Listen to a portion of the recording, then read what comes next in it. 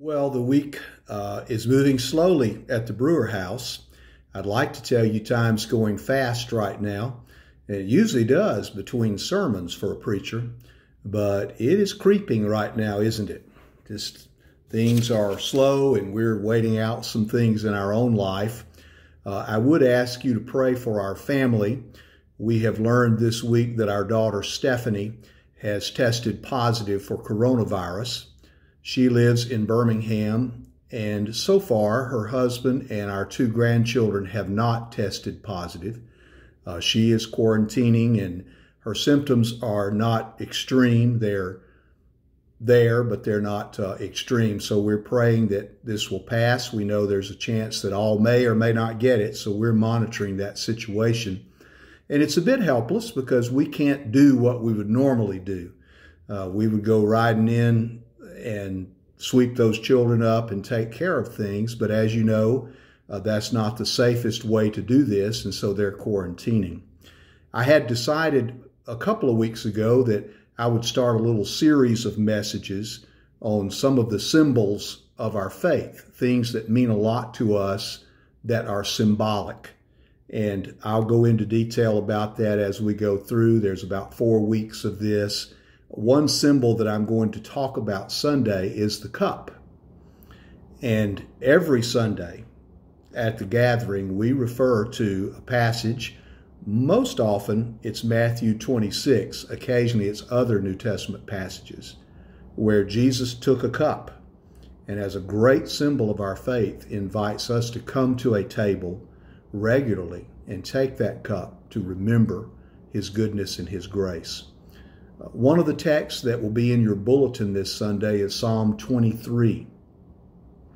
And as we think about goings on in our life, it may be in your life right now, it's a great time to remember Psalm 23. When things are not in our control, when we are worried, when we fear, it's a wonderful thing to realize we will still trust God. At our house, we're trusting God with our children right now. We trust Him, and we will trust Him in whatever the outcome of this virus might be, some unemployment issues for the other child. We're going to trust Him in that. Now, this is live on video, so you can come back and ask me later, hey, preacher, did you trust Him? Our history has been that we do. And we're praying for wisdom, for perseverance, and for trust right now. And Psalm 23 is good right now, not just when everything's wonderful. The text on Sunday will guide us toward this understanding of this ancient symbol that is one of the oldest symbols in religious history and really in all of history. One of the earliest pieces of pottery that people find when they do excavation are cups. People needed cups to drink out of, the shape of the cup, the way the cup is used in life to take nourishment or to take liquid. It's important. We're going to talk about Sunday the religious and more specifically the Christian symbols of the cup.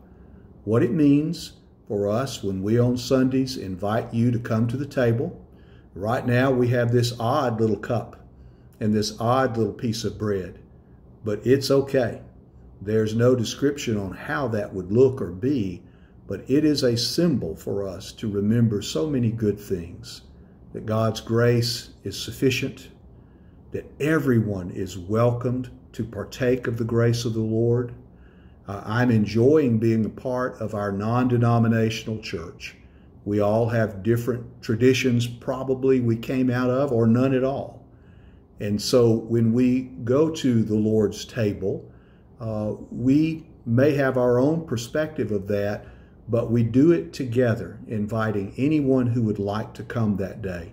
And that's very much in line with what we know of grace and God's goodness. We do it together. We don't do it alone. We come together as part of the symbol of that cup that Jesus wants us to remember. We examine ourselves. If there's sin in our life, we have the humility to bow our head and to recognize that before we take that cup. And we take the cup because we're forgiven, because Jesus is good and loving and kind, and it's His invitation that makes us aware of how deep that grace is. So, I hope you can come on Sunday. I hope it's where we're able safely to gather, and I'm sure we will. We'll have the cup and the bread there for all of us. We will sing praises and songs to God's glory and His grace, and we'll be thankful that Jesus has made a way for us to take this cup. I hope to see you on Sunday.